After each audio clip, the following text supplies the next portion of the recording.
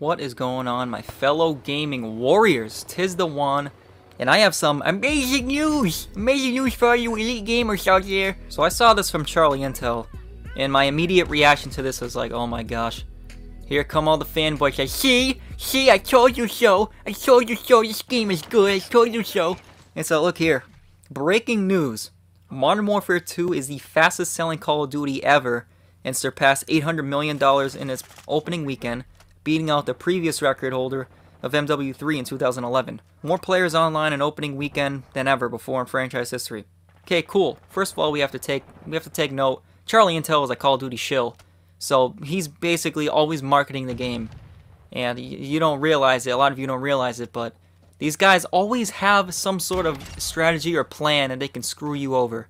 But he's one of the shills, so keep that in mind. You automatically can't trust this freaking guy. Yeah, but Charlie Intel gives all the greatest. He gives all the best updates and news for Call of Duty, and I always monitor his account on Twitter. So on paper, like right, $800 million. Wow, fastest selling Call of Duty ever. Wow, that sounds great, right? But it's not really what you think. It's skewed. I mean, the first thing we have to take into account is that there are more players ever playing video games. Period. And you're talking cross-platform. So we're talking PS4, Xbox One, the Xbox Series X, the PS5, the PC. And I feel like, honestly, this is even a bigger reason. I feel like this is obvious.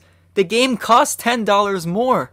It's the base version of this game costs $70. So yeah, $800 million. Wow, more than ever. Well, I mean, yeah, the game costs more. The game costs more than ever. So, of course, if you can't beat a game in sales like that after 11 years where there's way more players and the game costs more, then you might as well just quit. See, I told you the new cars are better than the old ones. Look, you got record-breaking sales, bro. $800 million better than MWII, bro. Oh my gosh, and then you got this freaking clown. Another shill comes to the rescue. Modern Warzone. Doug, dishonest Doug. Call of Duty is dead. Warzone ruined it. And then he writes right below it, oh, it makes me cringe. It actually makes me cringe so hard. MW2, it pains me to even, it's hard for me to even get this out. I'm going to say it, whatever. MW2 has best opening weekend in COD history, selling $800 million in 3 days. Like, oh my gosh, it's so cringe. They're trying so hard to defend the game. They're basically patting themselves in the back. It's so like, I don't know, narcissistic would be the word. It's so like, it's weird. It's honestly weird that they're obsessed with themselves. I don't get it. And by the way, I hope you're enjoying this gameplay right here. This is an amazing sensational gameplay on Modern Warfare Roman numeral 2-year skip. And I literally played, it was literally just for this video. You saw a couple clips from it in the last video. This is how the game wants you to play, right? I went like, what was it, 15-2 from basically doing nothing, from barely moving the entire game. I almost went flawless from literally sitting in a room. Like they couldn't move me from the building. It took like a cross-map nade or something like that, a lucky nade just to get me out of the building. So it just goes to show that this game, it forces you to conform to this playstyle of playing like a sentinel. I'm playing like a sentinel. I got a little off topic there, but just to circle back to this Modern Warzone, dishonest Doug, and what he said. Here comes Jev. And I love this, and Jev infers something here that I've been saying for years now too, since Modern Warfare 2019, and it has to do with Warzone. So he says, now everyone stay on multiplayer after Warzone 2 to prove it. To prove that people actually are staying on Modern Warfare 2 because they love the multiplayer. They love the Modern Warfare Roman numeral 2-year skip multiplayer, and they're not just holding out for Warzone. Because for everyone who has a brain out there knows that Modern Warfare 2019 did well, quote unquote, it was Warzone. It was Battle Royale. And if you don't realize that, if you actually think people were playing Modern Warfare 2019 because of the multiplayer, then you're on something, and I want some of it. Because that's just delusional. People were on Modern Warfare 2019, quote unquote, and they stayed on it. They had good retention, because of Warzone. It was 100% because of Warzone. And again, oh my gosh, people are actually, they get so defensive about this. They get so defensive about Infinity Ward. It's something about Infinity Ward. You know why? Because I think these people have a soft spot for Infinity Ward because they helped them out so much in the multiplayer. They help them out so damn much, and they don't even play it. Once Warzone comes out, everyone will forget about Modern Warfare 2. Everyone. Or most people. I don't literally mean everyone. But I'm saying most people. I mean, Modern Warfare Roman numeral 2-year skip. Multiplayer is an afterthought now. Multiplayer is an afterthought. These devs, Infinity Ward, Infinity Turret, they don't care about multiplayer anymore. This is just basically I don't know the word for it, but kind of like a head start. Get a head start on learning Warzone in terms of the weapons. Like, this is the best weapon, the best attachments to use. Like, that's basically what it is. It's a filler. It's just, you know, something to get you on track, get you on the road.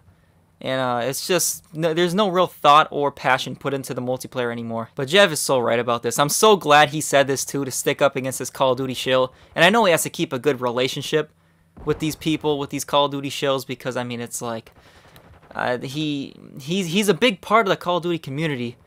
And you know, he's not a very, as we know, he's not a very controversial, like he doesn't really collab, he doesn't collab with people, he doesn't, I mean he used to a little, but with FaZe Clan.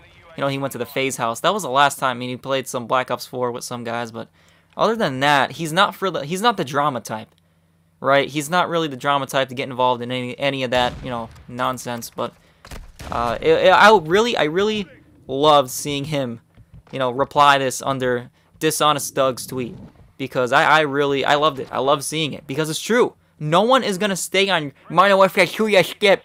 No one's gonna stay on Modern Warfare 2-year skip when Warzone 2 comes out. It's just a fact. I mean, we're just... I can't wait. It's already died. The multiplayer has already died. You know why? Because of the bugs. Yeah, bugs, yeah, crashes. Yeah, but they only had 3 years to work on it, and you worked during the pandemic, so... It's like, these people are still using the pandemic argument for them not being able to work on these games, fix these issues. Dude, you had 3 years. I don't want to hear it. We've been out of this freaking thing, this whole situation for what? At least a year now, right? 2 years? I don't want to hear it. I do not want to hear it. Black Ops 2 literally took, what, 2 years? And that was the best multiplayer in my humble opinion. At least it has to be top 3 for everyone regardless. But you know what I mean. It's just like the whole, you only had 3 years. What do you mean they only had 3 years? Exactly, they had 3 years. What do you mean they didn't have enough freaking time?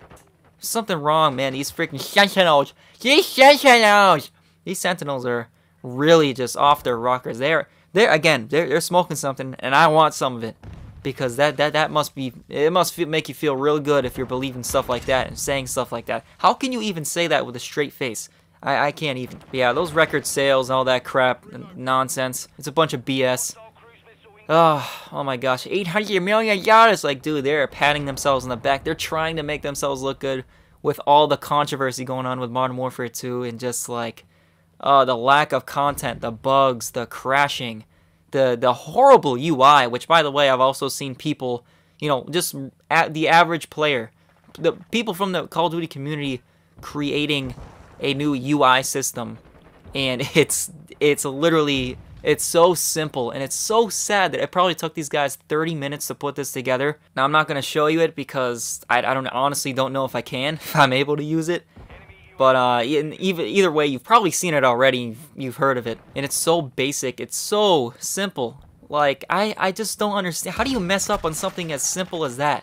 They literally, Infinity Ward, they're changing things just for the sake of changing them. I swear, it's just like, they're making these weird changes, these tiny changes that literally mean nothing and they have no real impact on the game other than it's just annoying. Like, why are you changing this? You're making things like the UI worse, the attachment system worse. I've heard, I mean, I haven't even been playing the game long enough. I played like maybe 10 games. Putting zero attachments, putting no attachments on weapons is better than putting attachments on the weapons, which it's funny because I realized this. I was going through the attachments and I'm like, I feel like the attachments hurt your weapon more than they help. Like, remember when it was just like red dot? It would do like, what, 1 to accuracy, give you a little range, you know, like, for all the optics. It wouldn't take away anything. The only thing that would take away something would be suppressor. I mean, that has to have a negative impact to it, right? Because it's making you invisible on the minimap, so it would take away, like, 1 range, right? Or whatever. But speaking of that, hey, no more with that. Suppressor is basically useless now because there's no use for the minimap. You might as well not even have a minimap. It's literally useless because red dots don't show up. It's so bad. It's so bad. Other than the freaking UAV, which, by the way, that freaking goes on and on. There's 100 UAVs a game. just constantly running through UAVs. It's just not, it's not fun. The game is just not fun. It's in a complete, it's a complete disaster right now. It's in a horrible state. And like I said, these record sales is BS. The game is more expensive than ever, and more people are playing video games more than ever. And obviously, we have Warzone now, which has attracted a lot more people to Call of Duty, who wouldn't have played it before, or they kept people on the game just because of Warzone. Maybe people didn't want to play multiplayer anymore for Call of Duty, but then Warzone came out, they enjoyed that, so they said, yeah, I'll get the Call of Duty game just to figure out what weapons I need and stuff like that. You know what I mean? It's such a, Infinity Ward, Activision, they are such frauds. I know, believe it or not, big multi-billion-dollar company or some frauds? No way. But no, seriously, it's such a joke looking at these guys pat themselves on the back. Jeff is right. I mean, people are not going to stay on multiplayer, especially once Warzone comes out. I feel like the hype is already dying for Modern Warfare 2, as I've said, because of how bad the game is in terms of its state. Oh my gosh, it's a complete freaking train wreck right now with the bugs and the crashes and, you know, just the lack of content.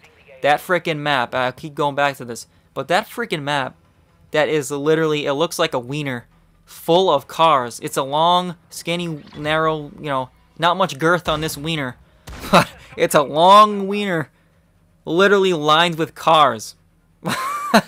That's the best way I can put it. It's literally shaped like a wiener. It has a bunch of cars everywhere. It is the worst map of all time. I thought it couldn't have gotten worse than frickin' Piccadilly, Pickle Dickle. There's been a lot of bad maps like Stonehaven from Ghosts, Call of Duty Ghosts, if any of you remember that. But man, I mean, it is a freaking disaster. It really is. The game is such a joke.